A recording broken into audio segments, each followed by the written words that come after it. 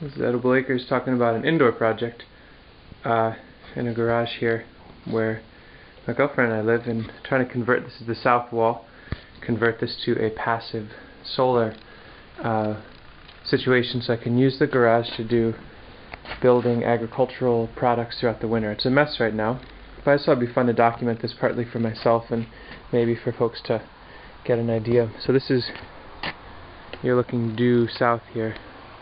Boy, I owe it to myself and the world another camera. Next video will be on a new camera, I promise. So our gardens are out to the south, and this garage tends to be so freaking dark and dreary to work in. And this whole wall is, I mean, beat up and old and nasty. That stuff's rotting out. So I thought it'd be fun, peel this whole wall off, leave the studs, and replace it all with glass. Now trying to keep this project under $5, as is my way. Found these old storm windows. I guess storms are slang for storm windows in the industry. Probably not, I'm just a geek and annoying maybe. I got 4 of these that are identical, 55.5 inches by 31.25, and I'm going to figure out how to make them work in this space. So right now the first order of business is to basically take this off within reason. I think I'll be able to get to there, and I'm gonna have glass from the base pretty much all the way up to the top, or maybe I start at the top and come down. I think that's more reasonable, more winter solar, so the winter sun's coming through like that, it can pierce all the way into the garage.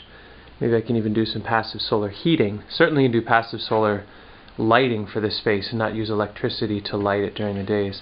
In the summer, the sun is high enough and it goes through an ornamental apple, this big beast right here. When that leaves out, there's no heating that's going to happen, but enough ambient light to work throughout the days. But really this is about making the space work for me in the winter months, which is when I have downtime from my other work, and not burn up electricity just to illuminate while I do hand woodworking. It'd be nice to have a passive solar warmed and lit space so I can work with hand tools and enjoy kind of the ethical feel of all that for the winter. But anyway, I'll just document as I go along. 1 hour in, that's the first section that should roughly accommodate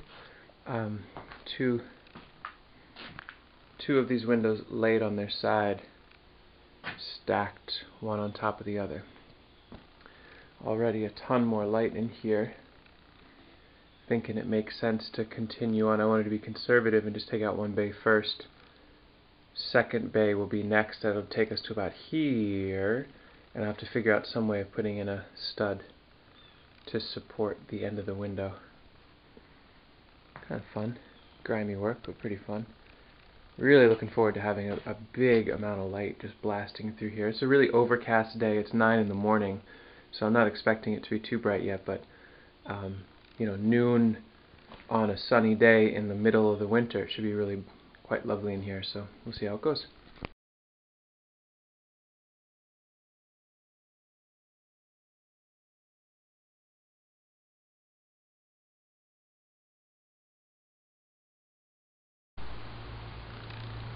Definitely still more work to be done, but very rough fitting. I wanted to put the windows up just to get a sense of how they were going to fit, and they do. There's a gap at the bottom, but that was intentional.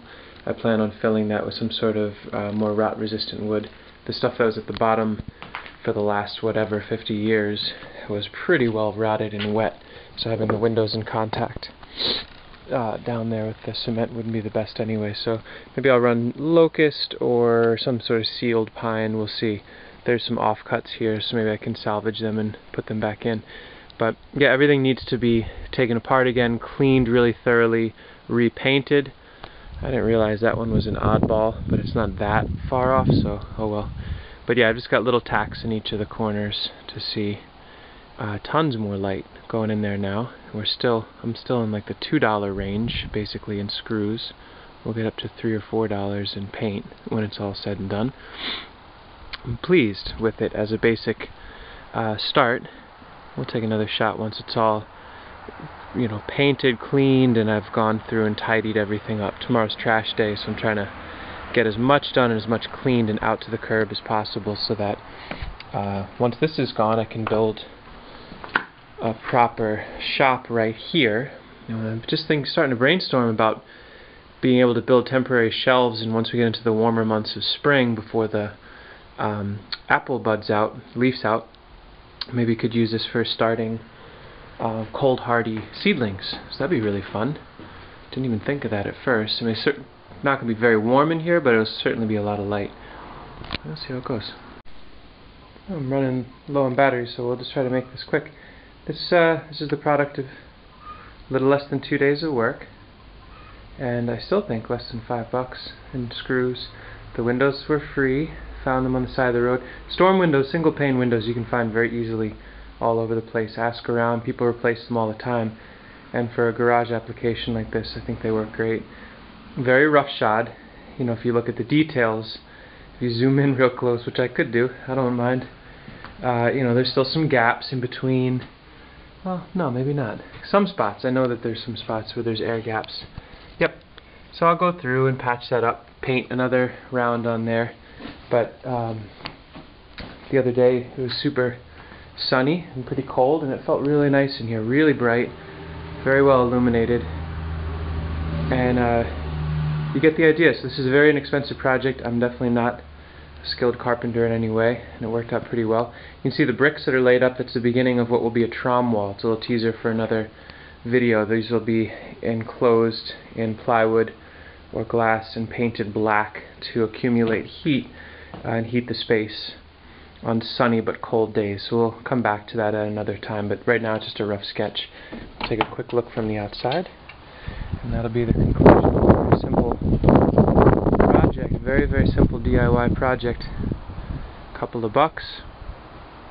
Good 10 hours maybe of work. I'm sure I could have done it faster if I was more skilled, but it works well enough for us and makes the garage way more functional. No light needs to be needed in here during the day. It's a mess, but so be it. But now I've got all this nice illumination. You can see we're pressing cider on the north end of things here. This the actual stuff that we're pressing into is clean, you gotta believe me on that, but pressed 15 gallons the other day with the ambient light that was in here. And another teaser for another project. I'll be making a video of these, but I'm manufacturing a ton of these CPVC clips that allow us to take greenhouse plastic and clip them onto these bent forms of 1/2-inch EMT conduit. You can see out in the garden we've got little hoops everywhere, so I'll come back for another video of that. This will be our season extension, you know, replicable, easy, year after year, reusable ways of adhering greenhouse plastic. Another solar-oriented project, but I guess everything in the world is, since without the sun we have nothing.